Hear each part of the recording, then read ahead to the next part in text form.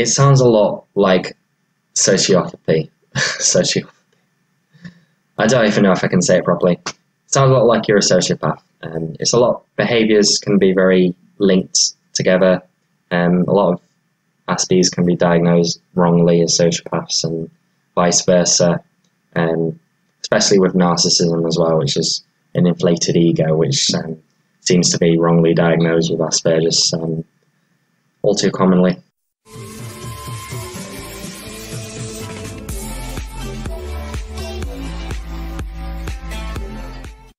And these ways of interacting with people can be refined, and they can work. They do work, and they definitely work for me. I'm not saying that I manipulated anybody in any sort of sense. It's just I needed to understand things logically, and learning about those kind of things is very helpful in order to make up for the lack of inherent social skills that we lack in everyday situations. A good example would be the eye contact. So there's something that I read like a very long time ago about the importance of the amount of eye contact that you have with someone that you're interested in.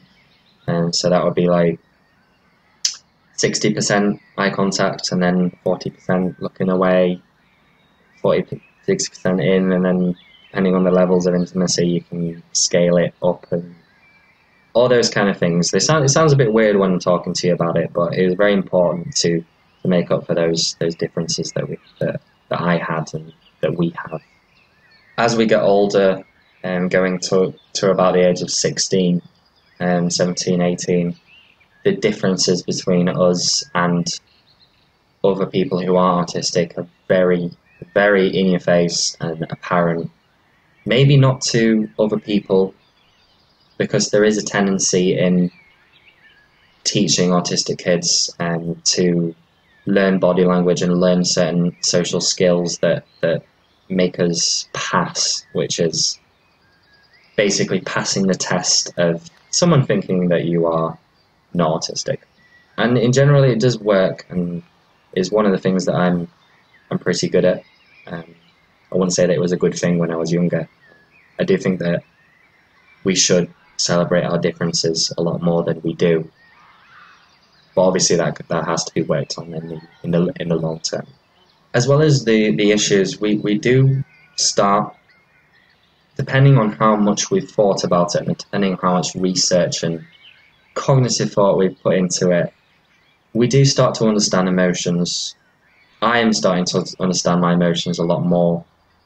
I'm learning to attach certain events with emotions that I felt. A lot of the time, events and emotions for us are very detached, because events, logical piece of information, emotions, not logical.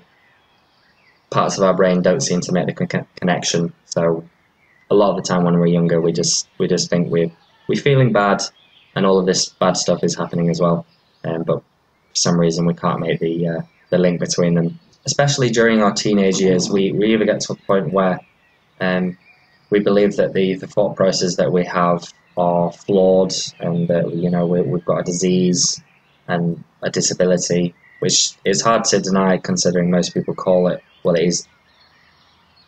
It is classified as a disability, despite people's thoughts about it. And we may either become at the mercy of our peers and their opinions, and completely conform, and not have a lot of self-esteem, and a lot more shy than usual.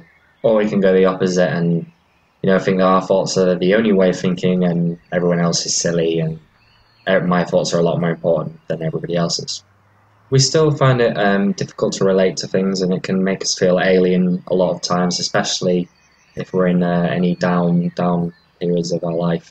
And social talk can feel like we are some kind of sociopath to us, and it can make us feel very uncomfortable in those kind of situations, because sometimes it's hard to justify to yourself whether your reactions and your emotions and your interactions with the other person is fake or real. It's very difficult to tell sometimes. We do learn all of it, and all those facial expressions and context and stuff like that, they get refined and we get better. We truly do. being autistic is almost like jumping into a Sims game and playing about having a character that is you, where you can do and interact based on other things around you, but it still feels like a Sims game. And although you understand everything, it doesn't make sense to you as your being, so it can feel very alien and strange to us for forever, I guess. Some people trying to give up feeling like connects to people or feeling more like an alien during their life and go into sort of social isolation mode where they observe people around them in confusion. But I like to think there's a better way, and I feel that we are very highly related to each other, very, very, very similar. And that's the kind of things that we need to be focusing on, I think, when we're talking about building bridges and, you know, getting people to interact and realize that they're not alone. Like, even though people might be more different and maybe a bit more different than, you know, everybody else, it doesn't mean that they're not human as well, I guess.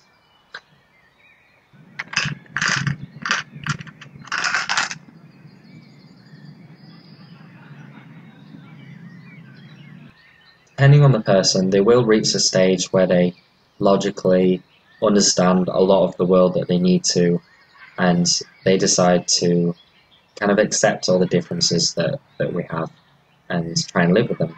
At our age, the social training is start to finalise, and we're beginning to reach the point of, you know, being able to talk to other people as well as they can with each other.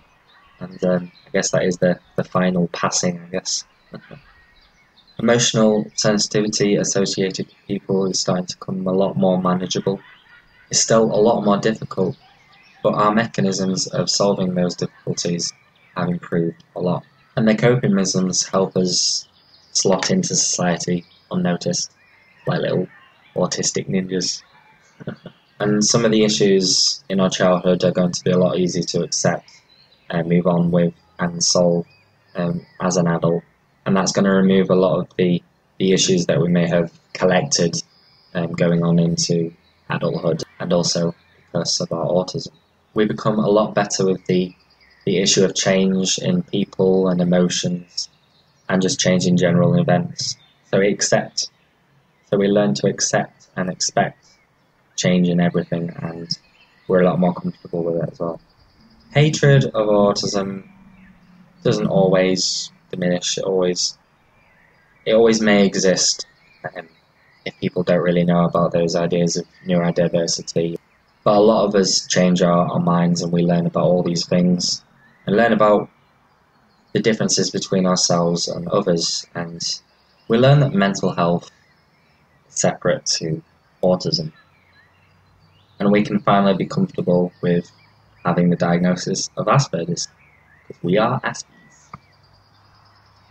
We learn that everyone is different in their own way, and whilst we can't relate to specific interpretations or ways of thinking, the most important thing is to have positive and happy emotions with other human beings. By helping others to fully understand better ways of finding a bridge between autistics and non-neurotistics and non-autistics. By helping others to understand us better, finding ways to bridge our ways of thinking, we can make life for other autistics just a little better. So I hope you enjoyed the video.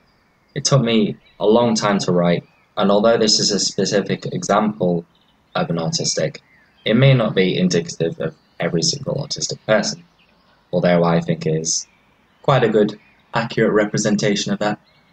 If I do say so myself. It just may not resonate with everybody, and that's okay. If you have any more views or questions or whatever, just remember to stick them in the comments, because that's where I'm going to find them, and that's where I'm going to answer them.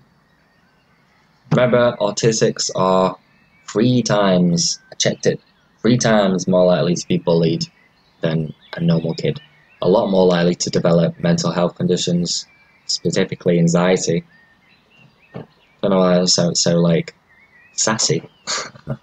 We are also more likely to be isolated, more likely to not have a job, and a lot more likely to take their life. This can be solved with the input of all the Aspies and Aspie supporters in a society banding together to take on this issue, and hopefully we'll be able to influence politics and the world and make living as an autistic in the future a lot better. Thank you all for listening. I'll see you in the next video. God damn! It's the end of the video series. Oh, you must be so sad like I am. I'm so sad that it's over. But don't worry, there's gonna be some more videos coming out for you guys. So keep your eyes peeled. And hopefully there'll be a little new video in the corner there, if, depending on what time you're watching this. Or it might just be a random video from the past. Who knows? Make sure to ding that little bell. Make sure to subscribe. I'll see you in the next video. Goodbye.